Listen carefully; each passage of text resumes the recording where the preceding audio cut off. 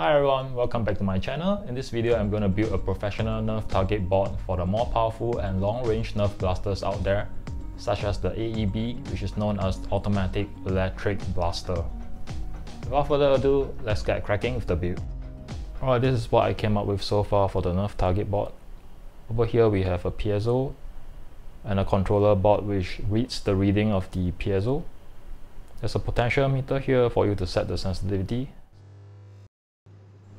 Interestingly, it outputs a steady 0.29 volts and the voltage increases when there's vibration. And currently I've connected the 5 volts input to the VCC out from the Arduino, and also I have hooked up the analog output from this Piezo controller board to go into the analog pin here, A1 on the Arduino. And lastly, we have the common ground. Let me show you the Arduino board. This is the Micro Arduino, and basically here's a DST connector just to hook up a LiPo battery so that we can test this little contraption we have over here.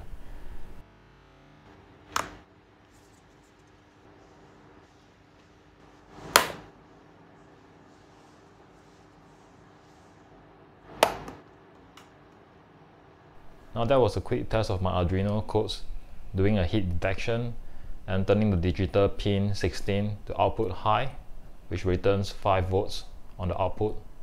With that, we could control a 5 volts relay switch to activate anything that we like. Now in order to display the score of hits to the large digit display, we need to hook up some wirings to allow that. This is what I came up with so far. Here we have the 12 volt supply going through a switch. When the switch is powered on, we get 5 volts for the Arduino, and if you notice, the 5 volts also travel along the orange line to this pin here, and that goes to the 5 volts in of the Sparkfun LED Driver board. There's also an unregulated 12 volt supply from the LiPo that goes along the red line all the way to this pin here that supplies 12 volts to the Sparkfun LED controller board. Next we have pin 4, 5, 6 color coded blue, green, yellow, and they go to the 3 pins on the Sparkfun board. To display number of hits, I'm using this 7 segments LED display, and it needs a driver board, which is this one here from Sparkfun. It's a clone board, but it looks exactly the same. So if you see here, there are indications of the pin out and alphabets. So the first thing that I've done is to label the pins accordingly on the display. And here you could see pin 1 to 5, and on the other side we have pin 6 to 10. These tiny resistors are not sufficient. They have too little resistance. For the DP pin, if you look at the display, it's such a small surface area, so you don't need that much current. So 2 1K resistors would be used for the displays, 1 each, and for the other pins we'll be using the 220 ohms resistor. Alright, let me solder everything and then show you how it looks like. Alright, all the wirings are done up and this is how they look like.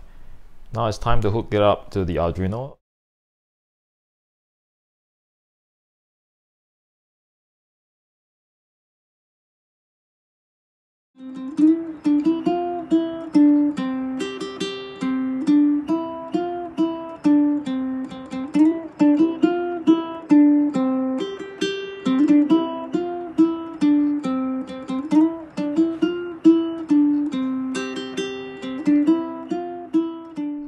Well, now we know the demo codes work fine for a large digit display. Here I've merged the codes with mine, and it will do a heat detection and increment the score accordingly. Let's try it out.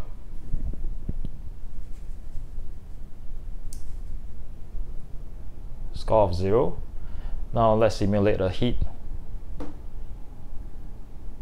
Nothing happens. Yep, there you go, 1.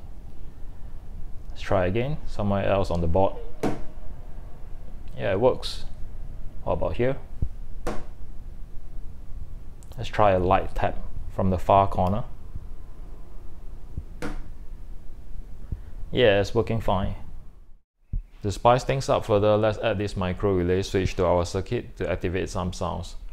Now here's the wiring diagram. Basically, we have pin 16 supplying 5 volts to activate the relay, and then the 2 red wires will be connected to the sound system to turn on the sound. While I was trying to look for a suitable sound system, I came across this cheap Nerf Target, which is pretty cool. It's around 3 USD, and it made cool sounds which we could use for our project. This is how it looks like. Let me turn it on. And basically there is a switch inside. Now to get to the sound system inside the Nerf Target board, I just need to unscrew these 2 screws and undo the clips that are holding the 2 halves together. Next we remove another 3 screws. And here we go. Well, we only need the soundboard here and the speaker for our project. Let's see whether it still works.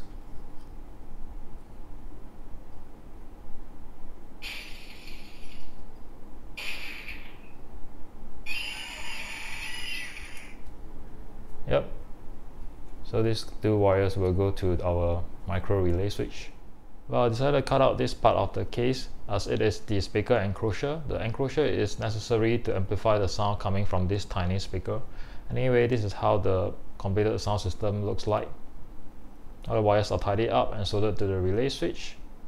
And one thing to note is that my 5V regulator will supply too high a voltage for this system because it runs on 2 AA batteries. Hence, I have added 2 4416 diodes in series to step down 5 volts to 3.5 volts to power the entire circuit. Well, to spice things up further for the Nerf Target board, I found this interesting sound system whereby you can hook it up to a computer and upload your preferred MP3, so you can have any sound effects or song if you like. It's triggered by this push switch, which I will replace with the same 5 volts relay that will be controlled via our Arduino. Instead of using the button batteries, I will be using this micro USB, and this way we could hook up 5 volts from our regulator. The speaker is pretty fragile, so I've added a cap to protect it. This is basically some random plastic bottle caps which I found. And here I have a spool of wire to connect the relay all the way down to our Arduino. And yes, I will need to program a new pin for the logic control. I found this mini storage box at a hardware store, and it's just the right size to fit both the sound systems. Here I'm using hot glue to glue them in place, and this is what we have so far. At the front we have the cutouts for the sound.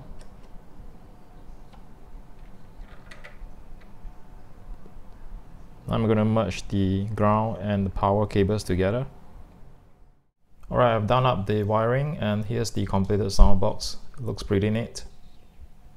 In this shot, we have the final completed wiring for all electronics, and the only changes from before are this pair of wires which tap 5 volts from the output pins of the Sparkfun board, and these 2 pins, pin 14 and pin 16, which are used to control the relay switches for the 2 sound systems respectively.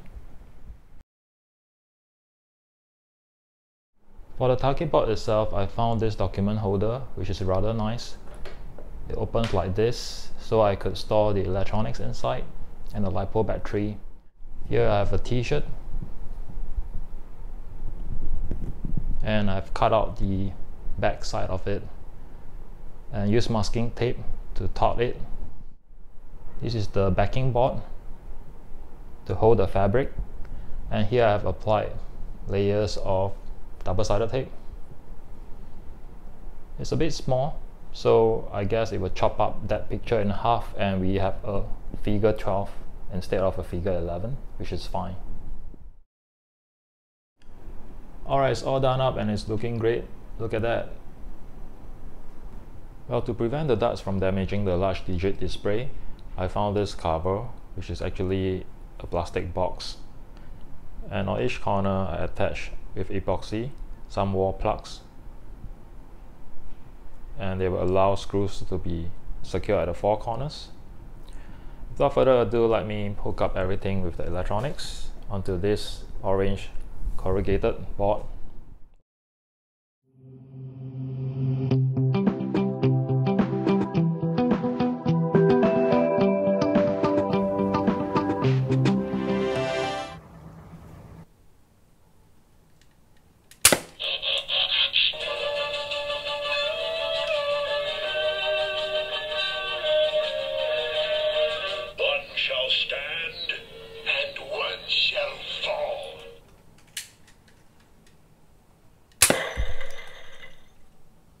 Ta-da! Here it is. This is my very own professional looking Fig.12 target. It's a Fig.11 chopped in half, so I call it a Fig.12, and it works really well. The first shot that lands on the board will trigger the intro song, which is the Transformers. You could hear the voice of Optimus Prime and Megatron. And then the scoring begins, and the second shot will start immediately, and it triggers one hit over there. Now let me try with using some other projectile like a rubber band. Here I have a rubber band gun, and let's see if the rubber band will trigger a score.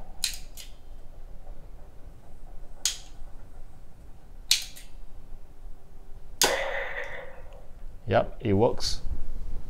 Now what about other projectiles like this one here? It uses the small pellets, shell ejection type. So basically the pellet here, the red plastic, will be separated from the shell, and because it's such a small projectile, I'm wondering if it will trigger a hit on that target board. Let's try that.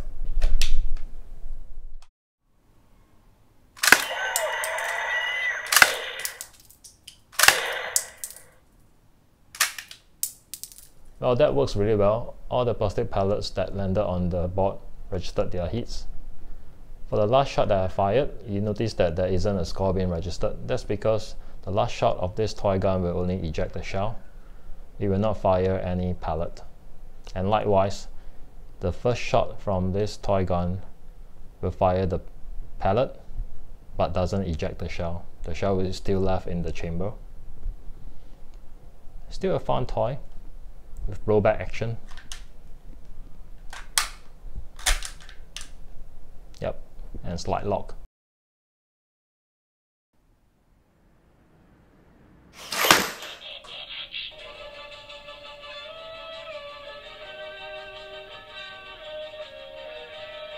One shall stand and one shall fall.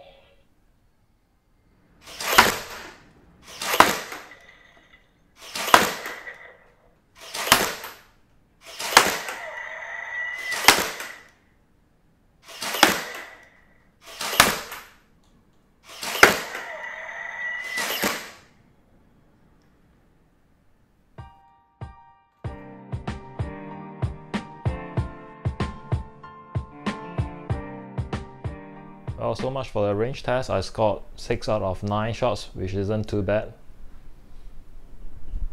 We've come to the end of this video. It has been a long one, and I hope you enjoy the content. Thank you once again for dropping by, and I will see you in the next one.